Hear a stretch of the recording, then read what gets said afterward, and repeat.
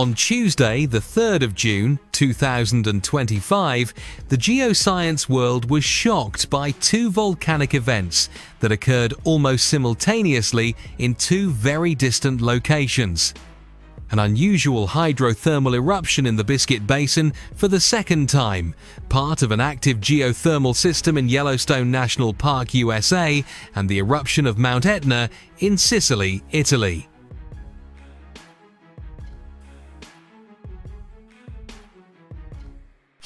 While there is no direct evidence that these two events are causally related, their occurrence in such close proximity raises an important question.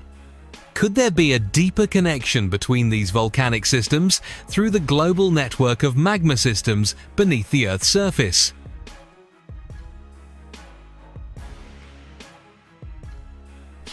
Biscuit Basin. Just hours before Etna's eruption, the region's second hydrothermal eruption in 2 years occurred. It sent hot mud and steam up to 20 meters, 60 feet, high, cracking the surface layer and changing the morphology of several hot pools.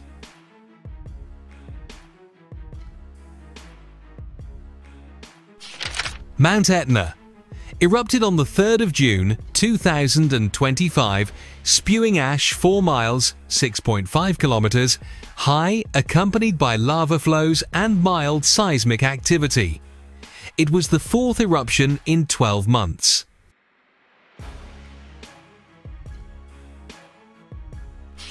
Both events occurred without apparent warning and with unusual intensity for their respective regions. In the middle of the calm and cloudy atmosphere in the Yellowstone area, a small eruption in Yellowstone National Park that happened over the weekend was caught on video by a newly installed webcam. According to the US Geological Survey, the eruption happened Saturday evening at Black Diamond Pool in Biscuit Basin.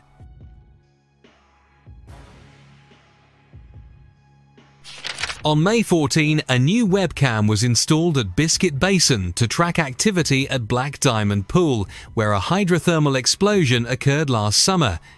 The agency wrote in its Volcano Observatory update on the park.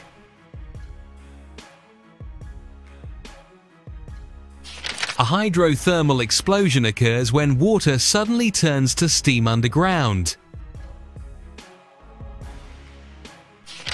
In July 2024, a much larger blast at the pool sent debris flying hundreds of feet into the air and damaged a boardwalk used by visitors to the national park. Biscuit Basin was closed for the remainder of the summer. According to the USGS, there is monitoring data and eyewitness accounts that suggest there have been sporadic eruptions at Black Diamond Pool several times since last year's explosion.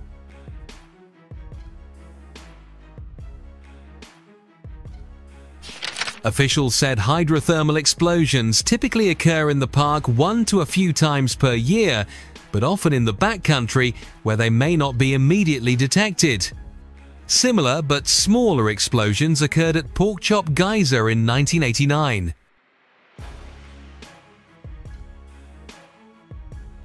Shortly after, a massive eruption at Mount Etna forced tourists to flee the volcano on Monday after a plume of high-temperature gases, ash and rock several kilometers high billowed into the air above them, Italian authorities said.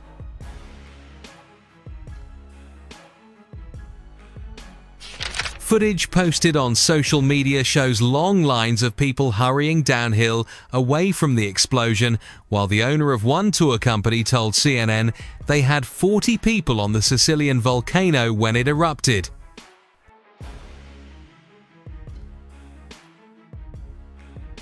Giuseppe Panfalo, a guide with Go Etna, filmed his tour group huddled together with an enormous ash cloud in the distance.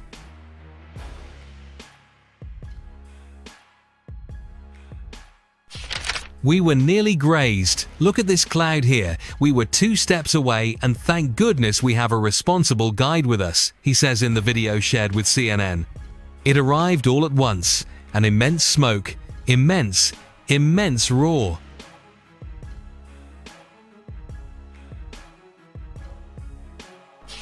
About a dozen tour operators work on Etna at any given time, the Sicilian Civil Protection Agency told CNN, adding that they are contacting all of them to ensure everyone is accounted for.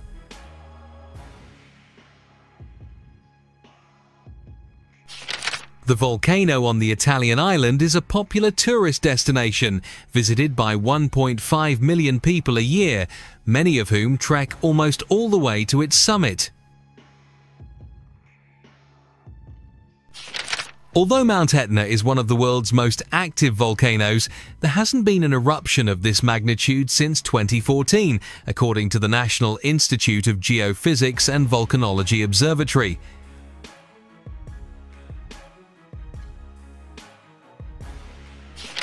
These eruptions often stop as quickly as they start, the observatory added, though explosions are still increasing in intensity and the mountain is spewing out a very small amount of lava and fire.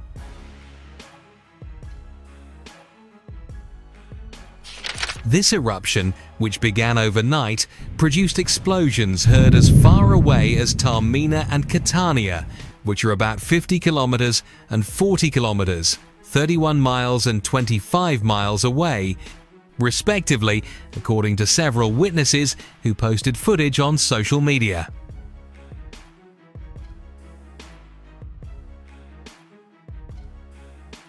The observatory said that the preliminary observations show a partial collapse of the northern flank of the volcano's southeast crater, which has produced spectacular lava flows during recent eruptions in the last few months. None of the ash is expected to fall on Catania, the city at the foot of the volcano, though authorities are prepared to alert people to take cover if the wind changes, the city's mayor Enrico Tarantino told CNN. Nearby airports in Catania and Palermo remain open too, as currently the wind is not blowing the ash in that direction. The Sicilian Civil Protection Agency instructed all flight travel to avoid the area, and some flights from Catania have been directed to Palermo, according to flight radar data.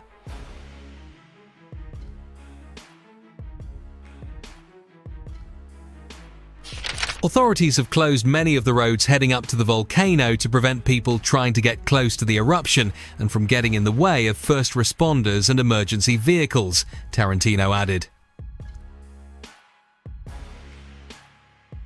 Around 1 p.m. local time, 7 a.m. ET, the volcano started spewing hot lava, which is more in line with previous eruptions, an observatory spokesman said.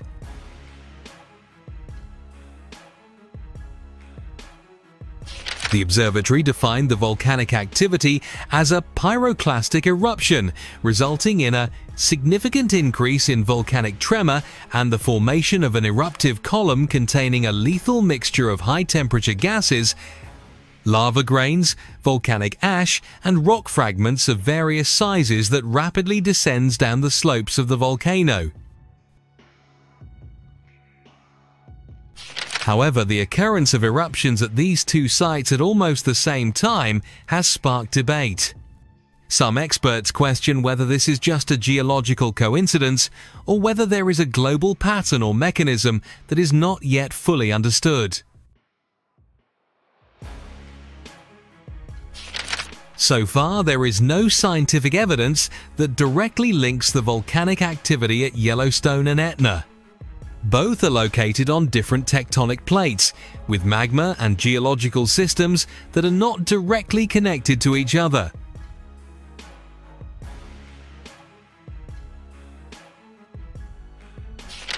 However, some scientists speculate that global phenomena such as activity in the Earth's core, long-distance seismic waves, or even the influence of tidal forces on the Earth due to the Moon and Sun could trigger a domino effect on the world's volcanic systems.